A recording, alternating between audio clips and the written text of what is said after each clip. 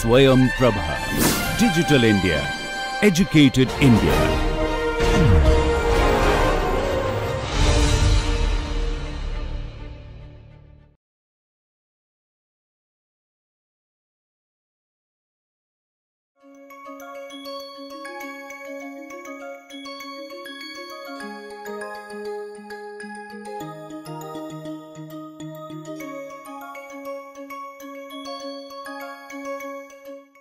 We start the course on lighter than air systems, which incidentally is the first delivery of this course ever. I have been planning this course for a very long time. In fact, the course notes for this course were ready in 2010, and it took 4 years for it to actually materialize. So let's first look at a basic description of what this course is about and what we intend to cover. There will be 6 capsules in this course. The first capsule which we will start today is only about introduction to lighter than air systems and followed by some historical perspectives.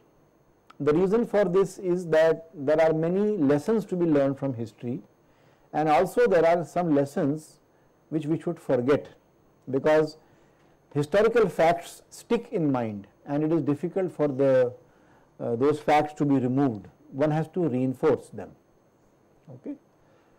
The second capsule would be on principles of aerostatics. This is the prime difference between the lighter than air systems and the other aerospace systems about which you may have got some exposure, and that is how the course will start departing from the other aerospace engineering courses, because our principal lifting force happens when the platform or the vehicle is stationary. We then look at technological issues regarding airships. We will move to aerostats. We look at the aerostat technology and various components. And then over the last 12 years or so, in IIT Bombay, we have been doing a lot of work on design and development of lighter than air systems. And by the way, this word will be abbreviated into LTA from now on, because it's a very mouthful word.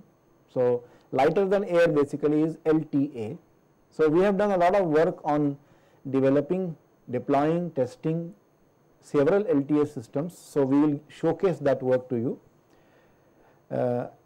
And then finally we end the course by looking at what's happening globally and what trends are emerging for the future. Okay. So these are the 6 capsules which I broadly thought we will be able to cover.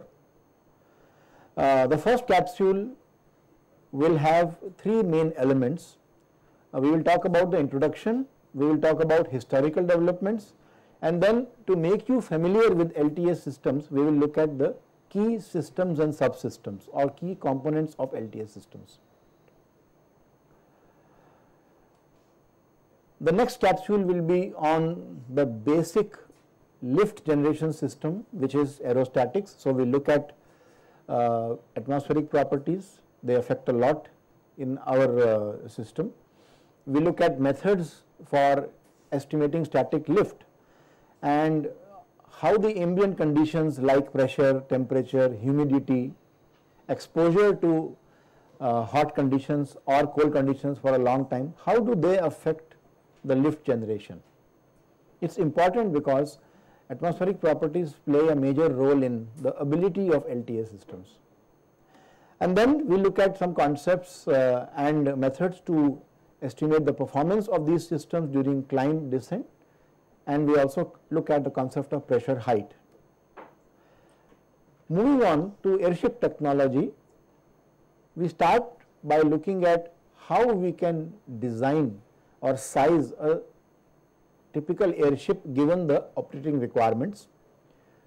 Little bit of aerodynamics and stability, not too much, little bit of aerodynamics and stability to get a hang of what is happening and how it is estimated.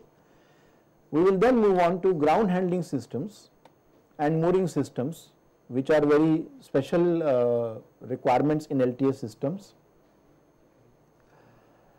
In the past, we have done some case studies on airship operations and design, and finally we look at the design and development of airships. The next capsule would be on aerostat technology, in which once again we look at methodology, but now we focus on aerostats. Being a system that is suspended in the air with a cable or a tether, we need to also look at its equilibrium positioning as well as its stability. And then, as I mentioned, we showcase what we have done and also look at how other people have designed larger aerostats. And this will be the last capsule, which will inform us about some modern trends in this subject. Stratospheric airships are being talked about in a very big way all over the world, and this will be one of the important focuses in our discussion on current and future developments. Okay. So, some of you who have moved in a few minutes ago, I welcome you to this course. I will just quickly recap on what we have discussed so far. This is the first offering of this course ever, and although it has been planned for quite few years, it's just that in this semester I got a chance to offer it. So it's a new course, and the course will evolve as we proceed. Okay. Now, with every course, one definitely needs to know what are the expected or anticipated outcomes. What should you be able to do after attending this course and following all that is covered in the course?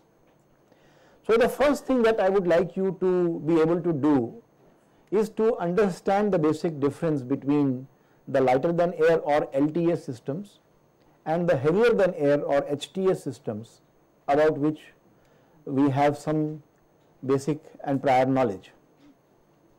This is actually very straightforward, but quite misunderstood in many circles.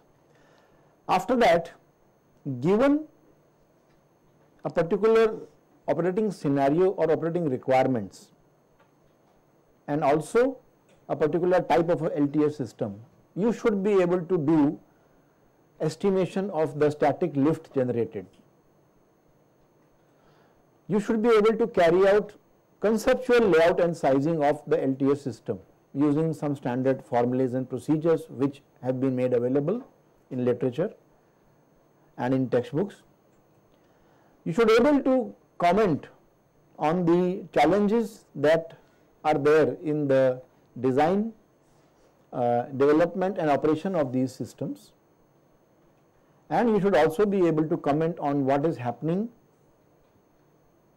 globally and also what is expected to come in the near future. So these are the objectives of this particular course, and if you are able to do these things at the end of the course, it would have met its purpose. Okay.